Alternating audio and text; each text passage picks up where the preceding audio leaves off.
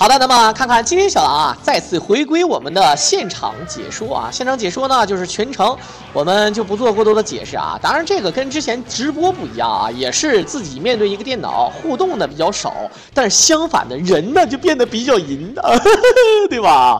比较骚一点啊，所以说大伙儿懂。现在也是开坑做这个新系列了啊，做这个聊街机、聊游戏、聊人生、聊哲学、聊那个有一些电视台不让播的啊，都可以慢慢来啊。这种节目呢，我觉得啊，就是说能保持一年能更新个200到300部之间就挺好的啊。也就是说日更一部到0.75到1部之间啊，这样的话呢，压力不是很大，然后呢时间长了之后呢，形成一个系列，大伙儿看起来也不累，对吧？那可以看到这次呢给大伙儿带来的应该看标题就知道啊，来自于我们的青石大神的一首竞速版速通。很多人说小狼不对。我好像在这是2个月前呢，还是多少时间啊？我记得你不是解说过青石大神的这个竞速版的这个速通记录了吗？哎，你还真没有猜错，这次呢又是他，但是绝对是新纪录啊！上一次是16分钟24秒，这一次是16分钟22秒。很多人说就2秒钟啊。我跟你说，2秒钟，我跟你说，我2秒钟我能干很多事儿，我就这么说，2秒钟我能说18个字儿，我只能这么说啊，对吧？懂的都懂啊。而且有很多小伙伴啊，这个不要虚啊，不要觉得好像我没说你啊，自己心里有数。这2秒钟可能你都完事儿了，我都不多解释吧啊。所以说2秒钟很重要啊。其实人类历史上，你可以看到啊，比如说速通，100米对吧？100米赛跑的速通。是不是现在博尔特还是保持着记录9秒58，对吧？如果没有记错的话啊，那你说他那0点几秒、0.0几秒都可能都，是吧？都振奋世界呢啊！2秒钟很正常了，对吧？啊，当然呢，这种游戏呢，确实也没法说啊，人脑袋跟 TAS 比不了。竞速版呢，咱们就是特别的快啊，这个游戏它不卡。流畅度非常高啊！这个流畅度呢，就类似于像合金弹头2和合金弹头叉一样啊，它流畅度很高。比如说你过了关卡之后呢，你快速就能跳过那个分数，跳过那个过关的那个情况，而且呢，游戏特别的流畅，它优化了一下子啊，就是说。不像说有的地方啊，比如说这个屏幕当中的元素比较多了，它会卡，所以说呢，在某种意义上呢也会非常快。然后呢，上来默认的就是40，虽然说挨打了之后呢，也会变成其他的这个暴击啊，但是这个默认40这一块就是告诉你，让你直接40打，全程你奔着无伤来啊，就没什么好说的。因为在这个效率上，你可以看到啊，这个40暴击的这个麦斯，他这个伤害真的不是跟你嘻嘻哈哈的啊，你可以看到那。他这小平头一立，那直接这摩托车给你干稀碎，咔咔就整就干的啊，那可不是跟你呜呜喳喳的啊，对不对？可以看到一个前进手2点就可以直接把这个小兵给搞死，而且这个麦斯这个角色本身是所有角色当中啊攻击力最高啊，其他也没什么多说的啊。在这里呢也跟大家伙讲啊，很多人说小狼你做了新节目，这个节目啊你也做啊，那真是太好了啊。其实呢我想说这种节目呢以后做的可能会越来越少，尤其是摊分的啊。那当然呢，除非是它特别的。对吧？精彩，比如说啊，这个有点旷世绝伦，那么我会用我一些时间啊去给大家伙说啊，因为毕竟要考虑一些催眠的啊。这个账号要做的话呢，短视频和中视频呢可以考虑，长视频真没法做。但长视频有个好处啊，你可以给它分段，也希望大家伙能够理解啊。当然以后呢，这种视频都会越来越少，因为我发现呢，真正你让我做这个视频呢，它不累。为什么不累呢？我跟着说就行，因为知识储备量我狼是有的，对吧？你像这种热门的闯关游戏和拳皇9798啊，其他的游戏不敢说啊，这么多年我狼也确实是比较专业了啊。这个相对比较专业啊，只是在菜鸟的这个眼中我比较屌啊，在大神眼中我就是个锤子嘛，对吧？当然呢不做过多的解释了啊，其实懂的都懂。那种小视频啊，也就是说短视频呢，做起来呢，还真是有点费脑子，因为他要考虑什么主题。对吧？你说咱们这个主题速通啊，比原先记录速通多了，对吧？快了2秒钟，16分钟22啊，恐龙快打竞速版。这个高手是这个高手大神呢，就是这个青石，所以说就比较给力嘛啊，咱们就直接跟着走。但是呢，你要做这个节目，你比如说我之前先给大家伙讲97，先引出来这个话题，然后呢，接下来呢是讲8神，然后讲草地精，然后讲神域千鹤，还要可以考虑讲一下什么灰呀。啊、老 K 啊这些高手他们的这个故事啊，或者说一些这个对吧，讲解他们的这个一些这个青葱往事啊等等啊。当然讲这些呢可能要往后延了啊，因为讲这些这个剧情呢不太好讲。这个我呢。这个也并非说是这个特别了解啊，也要去搜集一些资料的啊。而且有的时候呢，你无论你怎么说，有一些小粉丝可能怕我是吧，这个说错话啊。当然我个人感觉还好啊。其实以后呢，所有的解说，既然我能说出来啊，基本上都是褒义的啊，不会说一些贬义的啊，除了包王啊。但是呢，我估计我包应该不会。笑梗不笑人，包王真男人啊！好，不扯这个逼事儿啊。这个毕竟很多人说你讲啥呢？不讲这个恐龙吗？恐龙以后我也会讲啊。比如说咱们讲讲恐龙快打，这个从一开始咱们玩的恐龙快打1代、恐龙快打2代（括弧也就是盗版）啊，恐龙快打的这个故事4个角色分别有什么样的能力啊？讲一下它这个故事到底讲了个什么，对吧？然后再讲一讲市面上流通的一些。比较好的这个版本，比如说天王版，比如说像这个竞速版、1v3版、无双版啊，以及包括什么3叠纪版等等之类啊。所以说这个以后会非常多，三国战记，对吧？圆桌骑士啊，怎么个乱布置？包括龙王战士啊，什么龙女地下城啊，对吧？这个都可以啊，随随便便可以做的啊。好，当然，其实你看它这个游戏响应速度特别快啊。这个慢镜头的时候呢，虽然说还是有，但这个小兵消失的就瞬间在地上就闪光消失了。然后呢，你看这个分数一跳，很多人说你要按住这个 A 键的话，它跳的也快。原版确实也会加速，但是不会像竞速版那么快啊。所以说这个游戏。因为原版的话打进18分钟啊，就是已经牛的不能再牛了啊，大家伙儿懂的都懂啊。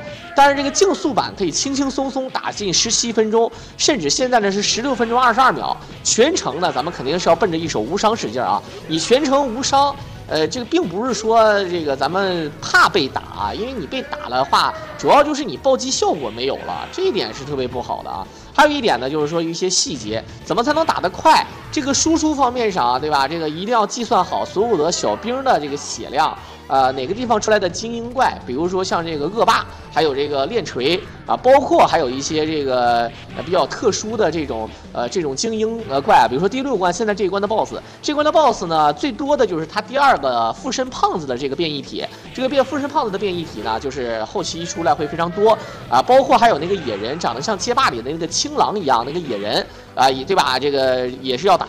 然后同时呢，这一关卡呢，咱们还有一个非常特殊的地方啊，就是传说中的这个沙鼬。沙鼬的话呢，也是一个非常考验这个技术活的啊。这个你练快不行，练慢了呢也跟不上啊。虽然说可以先用这个血杀一直打晕眩啊，最后呢再 AA 转身 AA 转身 AA 抓过来一个下上或者直接投技一摔。我们可以看到啊，现在在沙鼬的基础上，咱们的血量呢是不足满血，但是呢够用。可以看到，先血杀，然后这样的话呢，应该第一时间是有一个晕眩啊，趁着晕眩，然后把对方摔回来。摔回来之后呢，对方是背对着自己的啊，可以看到直接摔死，然后屏幕会特别的快，直接附身。我们看看这，你想附身不给，再血杀，这样的话会无限连晕。沙鼬的话是这个样子的啊。好，5，然后第6，血量够了的话就可以直接打了啊，就不需要非得再写一麦杆了。1转身1转身1一扣。可以看到啊，他在屏幕他都懵了啊，这个幼体都懵了，在屏幕上不消失了，他不知道发生了什么啊。这个按照游戏的设计啊，他说我要设计一个幼体，在这个幼体呢，他不能说被打死啊，他是这么想的。我估计游戏设置者是这么想的，他要设置一个这么一个目标啊，比如说一个怪，比如说现在空中这个翼龙，它会飞啊，或者说霸王龙，它是要沉睡，必须要胖子给它敲醒，对吧？对吧？这个轻轻敲醒沉睡，必须要给它敲醒，它才能醒，对不对？但是呢，不的，如果说你呀跟得上，那就不一样了。如果你跟得上的话，你咣咣给他一顿干，你给他干死了，是不是？那他就直接过关了呀。那我幼体死了，你还附身谁呀？所以说他当时是想，那谁要给他干死了，能不能行？能行。但是呢，我设计的就是你干不死，因为我这个幼体，别看他个儿小，但是他血量非常的多，我就不相信了啊。然后他就不相信了啊，然后就是万尼玛，爱嫂子啊，就这种感觉啊。然后这个游戏制作者就说：“请问你是克里斯蒂娜吗？啊，你谁呀？我屌爆了啊！我是他朋友，我屌翻了，对不对？ OK， 死亡电梯可以看到啊，这仅仅才过了多长时间啊？这还不到10分钟就已经打到死亡电梯了啊！这绝对不是跟你们嘻嘻哈哈的啊，对不对？这确实猛啊！当然了，这个视频呢，你们只看到了大神这个非常牛逼的一面啊，但是我必须要重新跟大家伙讲，其实呢，大神虽然说牛，但是大神呢，他这个给我的这个视频呢，是从31分钟开始的，这说明什么问题呢？我只能告诉你，也就是说，在前31分钟的时候，他是翻车了，能有个3、5回了。也就是说，并不是说只要他打就能一定成，这正所谓慢工出巧活，再加上各种各样的这个对吧？这个失误啊，或者说是有一些不可变量、不可抗力的这种怪物的这个随机值啊，就让你整的有点没招了。这也确实没办法啊。所以说，有的时候呢，好的作品呢，确实是慢慢炸出来的。人脑也一样啊，其实人脑炸了1次、炸了2次、炸了3次、炸10000次，跟 TAS 的 SL 其实也没有什么本质上的区别啊。就是说 SL 呢，它可以随时随地就可以读取到你想要读取的上1秒或者上2秒、上5秒啊，对吧？但是呢，对吧？你可以随时保存这个呢。如果你比如说你打了15分钟，就最后临门一脚，前面发挥的非常好，但是在第15分钟的时候不小心被小兵怼了你一下子，那前15分钟全都白费。而 TAS 的话呢，它可以从对吧？第14分钟55秒的时候开始读取，自己没有挨打啊，或者自己的套路呢并不是这个对吧？并不是没发挥出来。反正总体来讲呢，就是这个意思。人生何尝不是一个 TAS 呢？假如人生有轮回啊。我们说的是假如啊，假如人生有轮回，那么下一次你还并不是说像那种脱生了啊，或者是新的生活了。假如你还是从头做起，对吧？对吧？那就不一样了啊。当然你可能没有记忆，操作你的人他是有记忆的，但是你本体没有记忆啊。这个就是说真我和本我不一样。你比如说这个游戏这个麦斯，他可能每次他出来打，他都知道自己是自己。对吧？他认为自己的这个抓过人，咣咣2个电炮啊，一个头磕2个电炮，捡起刀一撇，吃这个热狗，他以为是他自己想的，就跟咱们人生一样，以为咱们所有的操作都是自己想的，结果其实呢是别人操作的啊。操作的人呢是有这个记忆的啊，对吧？但是呢，这个他本体他可能不知道啊。当然，咱们只是举个例子啊，并不是说绝对的。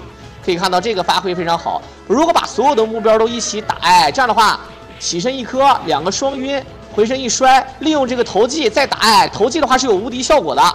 再摔过来，起身还可以再打，一抓还没死，回身赶紧血杀，斜线一跳，血杀的这个之后和投技之后都有无敌时间，但是血杀的无敌时间稍微长一点，投技摔完之后的无敌时间也有，没那么长，但是够用，因为摔完之后呢还有一个 AOE 的这个砸可以攻击。这也是整个游戏当中最难的关卡，把这一关打完了之后啊，基本上就没什么好说的啊。最后一关虽然说也有难度，但是呢，难点呢并不是说最后的 BOSS， 而是 BOSS 之前的那个4大天王。如果是1v3版的话，就是6大天王啊，我们是这么说的啊。OK， 来，我们看看，已经到了这最后一关，可能就是你看最后2关，也就是1关3分钟就完事儿啊。因为一共你看，你想想，一共是8关。对吧？一共8关，抛开有一些关卡比较短啊，比如说第3关，和这个第1关啊，这8关的游戏，平均一下1关2分钟，啊，一关2分钟，你想想得有多快啊？那真的不是跟你呜呜喳喳的啊，对吧？当然呢，速通肯定是要选这个麦斯。你因为这个攻击力就摆在这儿啊，你所有的游戏都这样的。比如说你玩这个名将啊，玩名将的话呢，肯定是要速通的话，肯定是要玩娃娃的啊。你无论其他角色有多强力啊，什么啊，我小的时候我就知道那个木乃伊，也就是那个刀客比较猛，但是其实并不是啊，对吧？如果说真速通，那还是力量型的。比如说三国战纪，那肯定是要这个魔张飞。啊，对吧？魔张飞，诸葛亮呢？虽然说啊，这个速通也快，但跟魔张飞啊比，还是稍微差一点点。但是诸葛亮呢，这个对吧？大智而近妖了啊，所以说他这个智力太强，那种游戏的设定比较丰富。智力强呢，有的可以利用宝物和必杀技，也造成了一些其他的效果，包括属性键啊。所以说那个另说。像这种游戏基本都是这样的。你比如说，包括还有很多人咱们玩这个什么异形大战地狱战士啊。还有很多装甲勇士啊，三国志啊，三国志的话呢，速通的话呢，肯定是要用这个黄忠的啊，它又是另外一个走向了，因为黄忠的话呢，它近身的没有这个打头，没有打击型的这个攻击和这个投技，其他角色都可以 A 着把人抓出来扔到身后或者扔到身前，但是黄忠不行啊，对吧？黄忠只能普通投，然后呢这个或者抓住了之后呢跳投，所以说不太适合新手玩，但是它的攻击力啊摆在这儿啊，是一个特殊的玩法。这个就不用多解释了吧？还有一说，比如说一些特殊的游戏，咱们看这个像龙王，龙王的话呢就是法师。当然了，它这个地下城类型的世界啊，哎，这里面被撞了，可以看到，如果不被撞的话，它会，对吧？它会这个打出多少个这个，多少的时间？好了，可以看到啊，这样的话呢，由于他刚才被打了2下啊，第1下被打是降成了30，所以说他有点郁闷，又被打了1下啊，然后又涨到了40。啊，又涨到了40，但是你可以看到啊，这一浪费了将近得有个6、7秒钟啊，至少，啊，对吧？虽然说暴击回来了，但是刚才浪费了6、7秒钟。这6、7秒钟如果不被打，你想一想，那会是一个什么样的景象？好，可以看到啊，这个2龙，应该说是这是第2个可以变化成的龙啊，它是这个绿色的，然后直接就无视这个守恒定律了，直接变成了这个双头龙加单头博士。宋小宝啊，这个继马云之后又一个变异体，来吧，开始打啊！这个不用血，抓住一个血杀，可以看到开始突，这一梭子打进去，应该能给它打成紫色，可以看到，哎，打成紫色的血量，血杀过来，前线跳 A 抓 1A 1、2、3、4一摔，直接摔死，这个时间掌握的非常好 ，OK 啊。当然呢，这个速度虽然说快了2秒钟，但是有瑕疵，但是还是快了。所以说，如果下一次再出的话啊，有可能就是16分钟0几秒，或者是10几秒，那真的不是跟你五五喳喳的了。OK， 那这就来自于我们的青石大神给大伙儿表演的这么一个恐龙快打竞速版啊，竞技版的一个16分钟22秒的通关视频。在片尾的最后呢，也是感谢大伙儿的收听，我们就下期再见吧。